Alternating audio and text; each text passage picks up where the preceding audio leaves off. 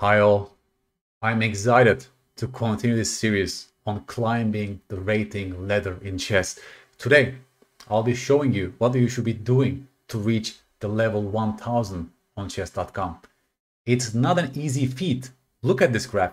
If your rating becomes 1000 on chess.com, this means you're better than 80% of the people who are playing on this platform. Just look at how many people over here that are below 1000 on chess.com. So it's not an easy feat to achieve, folks. So please listen carefully on what I'm going to say in this video, because I spend hours and hours in looking at the games, analyzing data patterns, that I will be giving you much more specific advice. I'll be showing you, for example, what lower level players are doing, what are their typical mistakes, and how 1000 people have solved those issues. And in the end, I will also tell you issues you're facing as a 1000 person. So for you to be aware of how you reach the next level. So if you're 1000 right now, please also listen to me carefully, because I will be telling you your typical mistakes in your games. Again, I'm doing it for several reasons. Personally, I'm very much curious about how chess progress functions.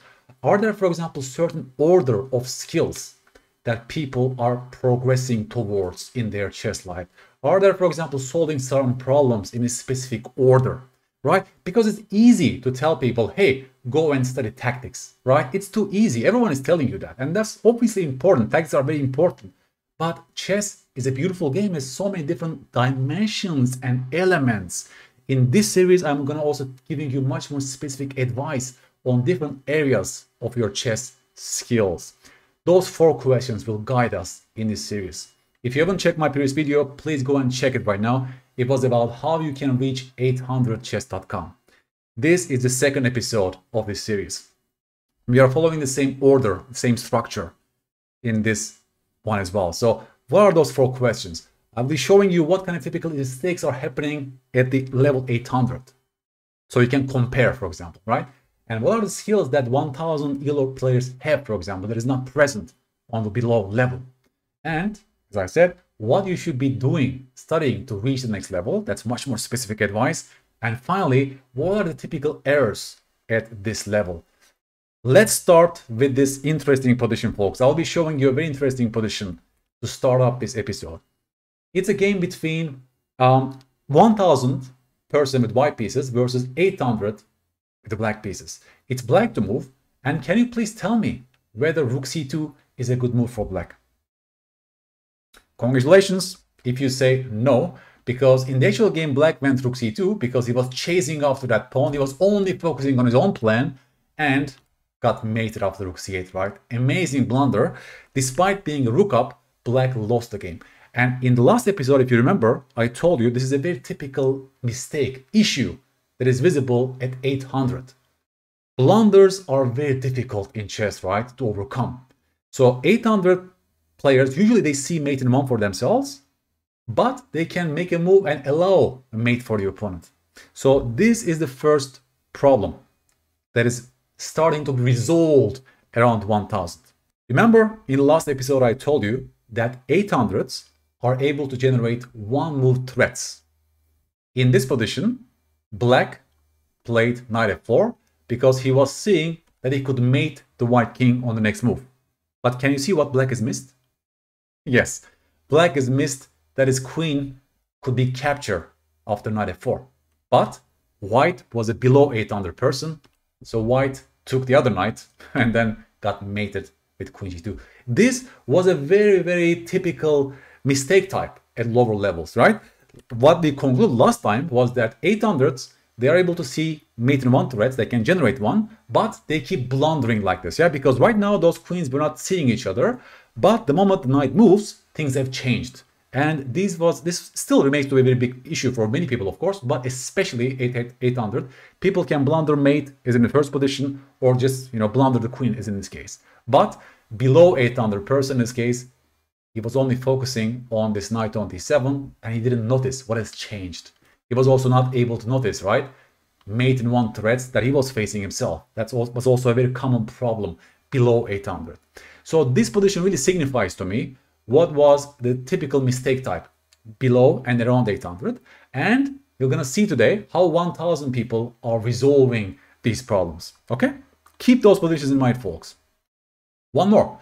Remember last episode, I told you that a typical opening problem for around 800 was that people were really going for cheap tricks in the opening, like in this case, yeah, Queen H5.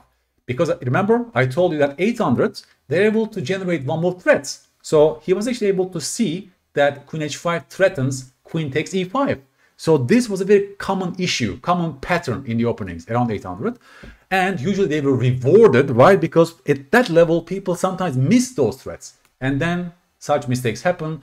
They go here, they take the rook, and they were winning games like this, right? But obviously, Queen H5 is a terrible opening move, right? We shouldn't play the opening stage like this. And we're going to see in this episode how 1000s are resolving these problems, right? One more. Remember last episode, I told you 800s, they are sometimes going for material, as in this case, right? Knight on E2, for example, is hanging. Instead of looking deeper, maybe looking for mates, forced mates. Can you please stop the video and find the mate in 2 for black in this position, which was missed by the black player? Yes, mate in 2 is this. Bishop h6 check followed by Queen d5 check. This was not so easy for 800 players. 800s, as you probably remember, yeah? They are able to solve some basic tactical patterns, right? They've already established. For example, that's a beautiful tactical pattern, double attack. And this was already visible around 800, which wasn't there below 800. But here, 1000s are going to resolve these issues as well. We're going to see in this episode how 1000 players are able to also see and execute mate in 2s. Very important, short but accurate calculations. I'm coming there. But just keep this in mind. This will contrast to today's session, folks. Okay? So far I just told you what are the typical issues below 1000. And now we are proceeding with what 1000chess.com can do. Right now we're going to talk about the skills that are already established around 1000 that is not so easy to be achieved below 1000. Okay? In this position, for example, a 1000 person with white pieces, he takes on f6. And you tell me how black should recapture this bishop. Well, in the actual game, they take back with the g-pawn. And 1000 person can see a good continuation here. Short but accurate calculation, please. What should white do, folks? Congratulations. If you find Queen h5 check, followed by Queen f7. This means that you're already around 1000 because they're able to see those mate in 2s relatively quickly around that level. And they can execute this usually in, let's say, with great accuracy, right? Obviously, sometimes they miss these things, but this becomes available for 1000 ELO person. That is not so easy to do around 800, okay? Keep this in mind. This short calculation will be with us for the entire episode, folks. What else? One more position. It's 1000 person with the black pieces. And black right now threatens mate in 1. So white goes Queen e5. And my question is, what should black do in this position? Again, please stop the video and find a short but accurate calculation. Congratulations. If you saw the whole line, everyone can see now e3 check, and that's also good. It means your tactical vision has improved, right? You can see those double attacks, for example. But after king f1, I guess maybe some players, maybe below 1000, they would only focus on this queen and they would take the queen on e5 instead of mating the white king with queen f2 mate, right? So this is actually an interesting observation that around here, people also start to execute mate in 2s instead of going for material captures. This ability contrasts with this position I just showed you before, right? Remember, 800s, they were chasing after material instead of going for mate in 2s, for example, as in this case. But around 1000, people start looking at those mating patterns and the opponent's king, and they don't just stop their calculations after a material win. Their flexibility increases in their calculations. But it's usually only 3 ply deep, which means I see one move for myself, one move for the opponent, and one move for myself. 1000s are having hard time in going deeper in those calculations. I'm coming there very, very soon, folks. Here, I'm going to show you a positional calculation that is available to a 1000 person. They can do it. In this position, it's white to play.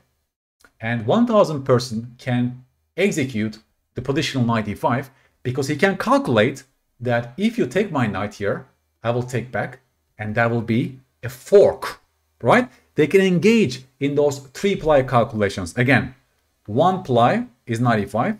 The second ply will be knight takes e5. The third ply will be d takes e5. 1000s can do it, and they can see that resulting position, and they can evaluate that position accurately. And in this game, black player blunders, white takes back, and white wins material. Nice, right? Again, this is not so available to an 800 person, this kind of short but accurate calculations, right? So this is sort of my hypothesis and observation so far. I think this is really 3-ply calculation skill is beginning to emerge around 1000 level, and that might be the first step of real world calculations. Okay, so I'm going to show you a very typical 1000 game right now. Please bear with me. Already you can see that opening has improved compared to 800. Remember, 800 was just going e4, e5, queen h5. Here you see a better opening stage already, right? And here comes the beautiful part. White player, he's a 1000 person, as I told you. Tactical abilities are improving. 3-ply calculation is improving, as you know. In this case, he sees this move, resource, knight e5, and then d4, right? It's within reach because it's only 3-ply deep. But does it work for white? That's the question. That's the question. Does that tactic work for white? Please figure this out right now. Does it work or not? Congratulations if you figured it doesn't work for white, because you just need to look one move deeper, right? Check this out. Knight takes e5, knight takes e5, d4. White player saw this pattern, and he thinks that he will just regain the piece with interest, and he misses knight takes c4. This, according to my observations, is a very typical calculation mistake at 1000. That's interesting, because it just means that they are able to see 3-ply deep from here, right? But they fail if there is one more move at the end of that line, right? Their calculation stops here, and they miss the 4th ply, so to speak. Interesting observation, and so that's my current hypothesis, folks. So the game goes on like this. I will show you one more interesting position. Black has an extra piece, but instead of developing this bishop with moves like d6, black keeps playing with the knight over and over again. That's also a typical issue for 1000 players, that opening stage isn't perfect, they are wasting time. And here, look at this. One more mistake, knight takes e4, allows queen takes g4. And can you stop the video and tell me which threat black is facing, or which threats is black facing in this position? And what should black do in this position? Congratulations if you saw queen takes g7 mate in one threat, because black player missed it in the game. And what should black do? Yes, the only move is f6. I'm stopping the mate. And if you take my knight, then comes this. Beautiful 3-ply calculation, by the way, here for black. Yeah, black plays f6. He knows that knight cannot be captured because of this, right? In the actual game, black after queen takes g4 didn't see it. He goes rook e8, and white mates with queen takes g7, right? Another typical blunder. Here is my second hypothesis. 1000 person tends to miss the threat if the opponent's last move was a recapture, right? As in this case, or a capture. White queen just captures this knight. So black thinks, oh, this move's only function of this move was, okay, capturing my piece. So he refuses to look deeper. For example, he refuses to see all the threats that is faced after queen takes g4. Of course, people are having tunnel vision at this level, right? They tend to look at only one idea, for example, that they are not seeing the whole board or all the threats that they are facing. Interesting. And here, black goes wrong. But I think it's also very, very interesting that black player refused to develop the queen side with d6, right? I will come back to it on typical issues that are faced for 1000 folks. One more game that is very interesting. It's again, both players are here 1000chess.com, around 1000chess.com. And here again, we see opening stage has improved compared to 800, and white is going for this typical, right, attack on f7. So we are ending up in this very theoretical stage. Here, That's interesting. Of course, black doesn't know the theory, goes bishop g4. Around here, by the way, if you stop the video and find the best move for white, what is the best move? You tell me. F3, because also it's interesting, 1000 players, they start to see those double threats nicely. This same pattern was missed by 800 person. I checked so many games, folks, trust me. I checked many games, and this same pattern was missed around 800. But around 1000, they understand that they can create such double threats and they can win material by force. Is in this case, white just won a piece. And here comes a very interesting moment here. Just please bear with me. Queen d4, bishop b3, nice. Rook g8. We are stopping here. What should white do in this position? That's my question. What should white do? Obviously, 1000 persons' tactical ability is improved. He can see a potential discover attack.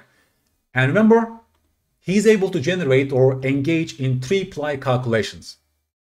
Thus, white goes knight d6 check because he sees that he can capture the rook after that. Takes, bishop takes. So his calculation stops here. But if he looks one more deeper, he can see that the bishop will be captured. So actually white is losing material because of this tactic. That's interesting, right? If he only saw one ply deeper, he would never make this move. But my hypothesis so far is that because he's lacking this ability of looking 4 ply deep, he's seeing this tactic, he's going for it, and then he misses knight takes g8 at the end of his line, and black is actually gained material as a result, right? So again, I've looked at so many games, folks. So far, this is my, let's say, best hypothesis. Maybe you can challenge me. Maybe you can tell me that you can engage in much deeper calculations. And sometimes you can, of course. But I'm talking about general patterns. By the way, everything I say in this video, we are talking about general patterns. Every person's chess evolution is different, right? So people are having different styles, different preferences, different strengths and weaknesses. But I'm talking about very general trends that I've witnessed as a chess coach so far in this project, okay? So one more position here, interesting. Now we are talking about seeing the threats. Black in this position equals c5. And please stop the video and tell me what you're seeing and what should white do in this position.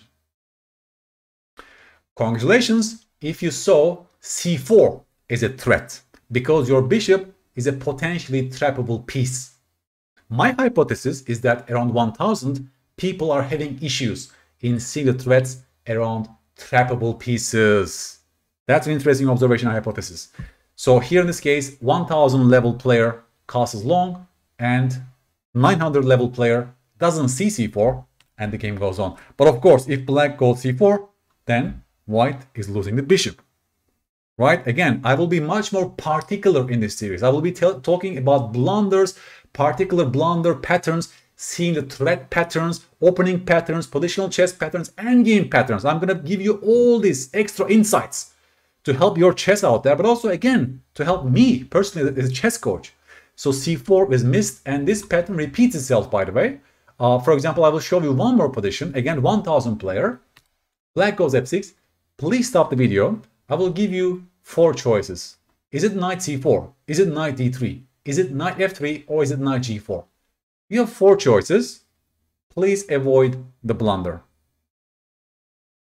Congratulations if you avoided knight g4, which was played in the game by a 1000 player.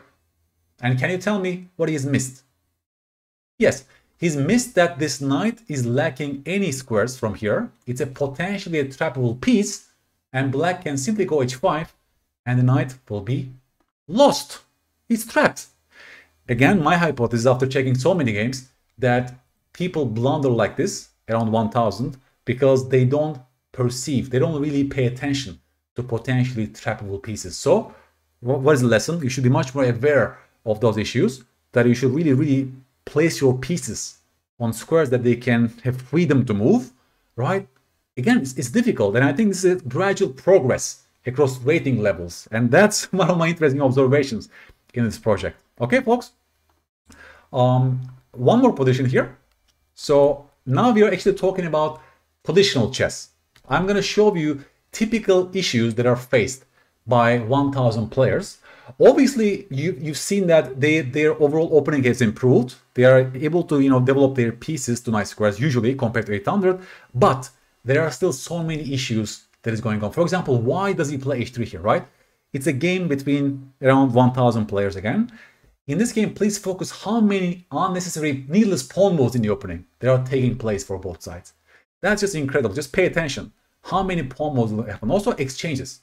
Exchanges are just blind at this level still. They have no real consideration about, good pieces, bad pieces, the bishop pair, weaknesses in the position, weak king, weak squares, the queen trade. There is no consideration about such factors. Such strategic factors are almost completely missing and lacking still at this level. Okay, f5, white makes another pawn move, and black, instead of keeping the tension over here or maybe taking on e4, he goes f4. Again, at this level, for a long time, keeping the tension will become a huge problem. Like whenever there's a tension going on here, people want to resolve it, either by taking e4 instantly or just pushing the pawn. Please look how many pawn moves are happening here. Another pawn move, another pawn move, another pawn move, another pawn move. It's like a joke, right? It's like a joke. Like people refuse to develop their armies and making pawn moves. After c6, white takes on c6. Here comes my question to you. I'm testing your positional chess understanding. Black has two choices. I always like such two-choice puzzles, by the way, positional puzzles. How should black recapture this pawn on c6? Congratulations if you thought this was the best, because by capturing this way, black is controlling the very important central d5 square with the pawn, right? Instead of doing this, black takes back the knight and gives white this huge outpost on d5, right? d5 square has been weakened, but there is no consideration for such factors around 1000. That's my observation and hypothesis so far. Maybe you can challenge me. Okay?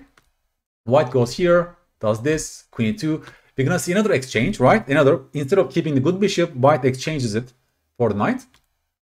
b4, another pawn move, by the way. b5, another pawn move. I'm showing you this game because it's so strikingly, these are called, let's say, chess crimes, unforced positional strategic errors that are so pervasive around 1000 as well, folks, right? Just check this out. King e2, bishop e7, knight e3, and again, instead of keeping the bishop pair, black takes the knight and gives white all these beautiful light squares on the board. This bishop is really terrible. The white king is still safe on f3, but again, they cannot even keep the tension for a single move, and we are closing to the end, by the way. I'm going to show you even the final moment here. Please stop the video and engage in 3-ply calculation for white. Yes, white player, as I told you, is a 1000 person, and he can engage in mate in twos. He can see and execute mate in twos, as in this case. So if you also want to reach 1000, please solve mate in two puzzles. They are great. They are great because they are forcing us, right, to engage in short but accurate calculations. You have to look at your opponent's best reply when solving mate in two puzzles, right? And the ability of short calculations will be so helpful for you in every part of the game, right? So don't forget mate in twos. That's very important. Around 1000, endgames are still an issue. There's a very low likelihood that you reach an endgame in your games. It's more frequent than 800 because remember last video, around 800, it was almost no game that was reaching the endgame. Around 1000, you will see more endgames, but the skills around the most typical and common basic fundamental endgame knowledge is also missing around this level. For example, in this position, you tell me, what should the black king do against this check? The best move for black is king d6, okay? And in fact, black is winning after this move because after king d4, you tell me the next move. h5, and it's white who is in Zugzwang, right? So this Zugzwang pattern means that black king will eventually invade and take all these pawns, right? And black will win the game. But this Zugzwang pattern is not available, or at least cannot be seen from afar, because here is actually a 3-ply calculation. That's interesting, yeah? Black needs to see this move for himself, one move for white, and then h5. This is actually within reach, as you know, right? 3-ply calculation is doable for 1000, but endgame patterns are missing. Zugzwang patterns are missing, this knowledge, for example. The opposition knowledge might be missing in those endgames. So people lose games like this. In the actual game, black player, believe it or not, in only 4 seconds, He went king f7. He took only 4 seconds in a rapid game. He had so much time in his clock. He plays his move instantly and gave white king this square. And it's just white who's winning right now because the white king will eventually invade, take all these pawns, and white wins. So it also makes sense around 1000, and if you want to reach 1000, to actually study the most fundamental, the most basic endgame patterns. You don't need 100 endgames right now at this stage, but extremely very basic fundamentals should be known. Like the opposition, how to win with an extra pawn, for example, in a king and a pawn endgame. Extremely basic stuff that you can also, because that will help you a lot in your games. That will make the whole process much more efficient if you already know some basic endgames, okay? And finally, very interesting observations I actually made here. I will tell you some chess crimes. Well, I made a chessable course that is titled Chess Crime and Punishment. It's really within my heart to see such positions. In this position, folks, please stop the video and find a good plan for white. It's about plan making in the middle game. It's about positional chess. White has an extra pawn in this position. I want you to look at all the pieces. That's my first hint for you. Look at all the pieces and try to improve a bad piece. Because that's how positional chess usually works. Simple decisions, right? Identifying which piece is terrible and try to improve them step by step. Congratulations if you looked at this knight, terrible spot on h3, and you found the move knight g5. Simple chess. The knight improves, hit the rook, challenges the e-file, plus even looks at this beautiful e6 square, right? That's how simple chess works. You have gradual improvement, but feeling for the pieces is the first step in playing good positional chess. And this is missing at 1000 usually. In the actual game, believe it or not, the white player, 1000 person, played, oh my god, c3. I cannot even look at this move. It's so ugly. And he's burying his own bishop on b2. That bishop is crying after c3. Don't you think? These kind of mistakes, positional mistakes, are pervasive around 1000. I can show you many such examples, but just to give you what actually is even worse, just below 1000, that's actually interesting. I will show you even a worse chess crime that is around 900, because I think there's a gradual progress here, right? Around 900 with the black pieces, instead of going d6 and instead of getting this bishop out, right, this guy, they go bishop d6. Why? Because there was a threat on the pawn on c7, right? So he's solving the problem, the threat, by playing bishop d6. And after bishop takes d6, believe it or not, they take back the c pawn. Okay, this is just becoming unbearable, right? But that's what happens at this level still, right? The bishop is dead, the pawn structure is terrible. And so you see, compared to this chess crime is actually better, right? So compared to the other chess crime, this chess crime is actually a little bit improvement, you might say. But, right, it also shows that there are many improvement potential for 1000, yeah? There's a much progress to be made here compared to what we just seen before. So we'll see there's lots of room of improvement for positional chess. But I gave you a big hint there. Please look at every single piece in your camp, identify them, and that's the difficult part because people cannot even sometimes identify when a piece is bad, right? But you should really speak to your pieces. Please speak to your knight. That's a terrible piece. Improve it gradually. Don't do this because the bishop is crying. So what skill does it take? That's my question. Does it take a big skill to identify that this bishop is really crying after c3? But you should already start breathing these things, yeah? This ability of talking to your pieces, and you will see amazing progress in your positional chess if you apply the simple lesson, folks. Let's sum up and reflect on what we've been seeing in this episode so far, folks. 1000chess.com, they have a better vision and safety check compared to 800. Definitely better tactical awareness and pattern recognition. So you should definitely work on these things to reach the next level. And opening play also improves. Remember, no single and cheap tricks, but more goal-directed moves. But remember, they are still making so many pawn moves in the opening. There are some crimes going on there, but definitely more order compared to 800s. And interesting, more observation, my little hypothesis here, 3-ply calculation starts to develop. They can engage in short but accurate calculations, right? They can see one move for themselves, one move for the opponent, and then they reply against that move. This is the pillar of real calculation. And if you engage in short but accurate calculations, this will be a very important tool in your disposal as a chess player. So I think that's my hypothesis there is around 1000. These things are starting to be established. So what you should be focusing on to reach 1000? Well, board vision and safety exercises are still very important. Remember, in the last episode, I showed you typical board vision exercises and safety exercises. They are still very much relevant. You can solve, for example, puzzles that involve seeing the threat. You will see the opponent's move and you will identify all the threats quickly and figure out, because definitely there's a progress here for 1000 players compared to 800 in seeing the threat. But I will come back to potential issues later on, right? Keep that in mind.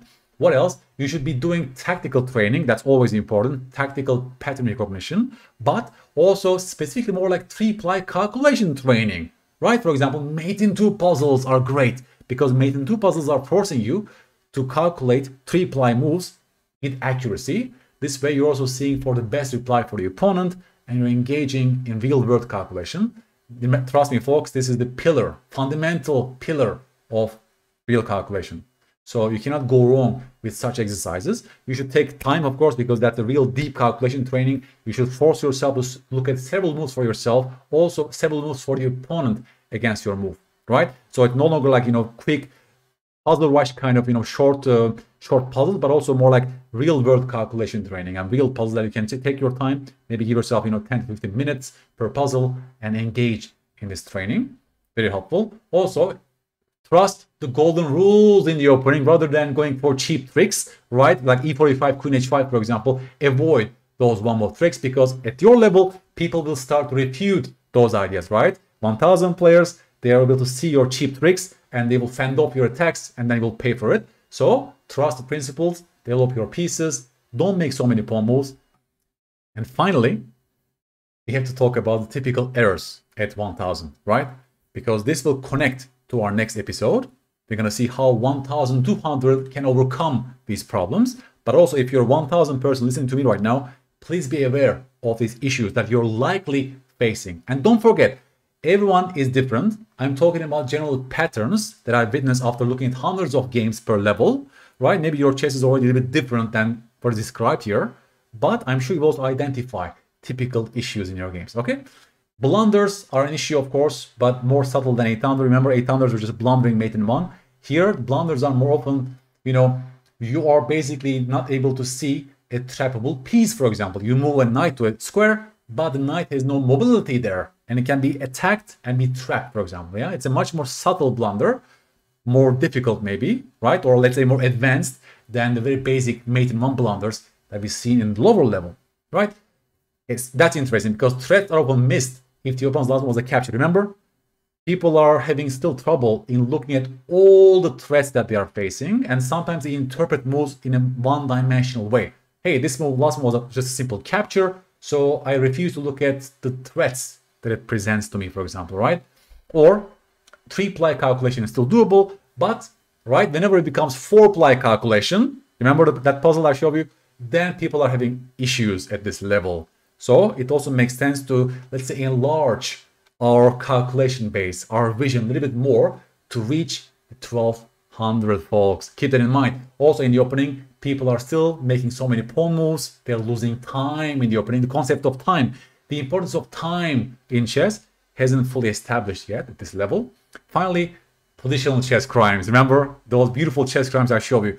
It's mostly about letting down the pieces. People around 1000, they really have a hard time identifying which piece is bad, and they sometimes make crazy looking decisions that are actually burying their own pieces. So to reach the next level, you should already have this habit of speaking to your pieces, identifying which piece is good or bad, and that's a skill in itself, right? To identify bad pieces and improve them, and you can. That's a secret sauce of playing positional chess, simple chess, folks. And finally, mindless exchanges are still present.